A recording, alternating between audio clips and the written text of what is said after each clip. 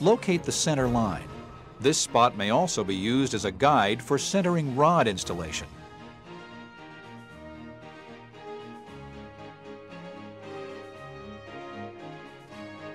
Fasten the 2x4 wood block along with the threaded rod directly to the form. This provides support and helps center the complete assembly. Slide the first disc over the threaded rod and 2x4. Secure the edges of the disc with the steel spikes which are supplied with the kit. Additional discs are interlocked to accommodate finished wall thickness. Verify that the stacked discs match the thickness of the wall.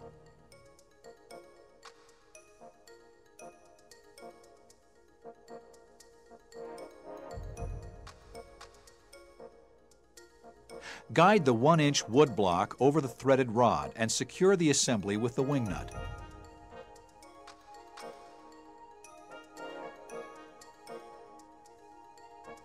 Wrap each seam with 2-inch wide tape to bridge any gaps.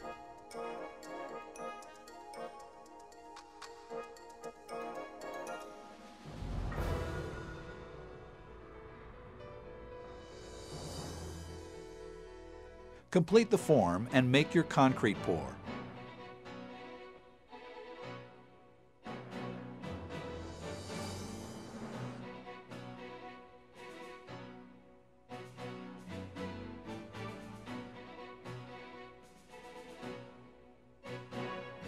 The cell cast assembly is removed using various hand tools to simplify the process. A Sawzall is an ideal tool for this procedure.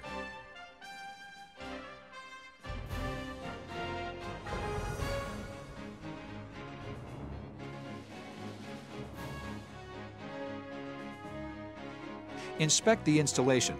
A smooth opening is important for a proper link seal installation. Repair voids and grind smooth any ridges. The system is the solution.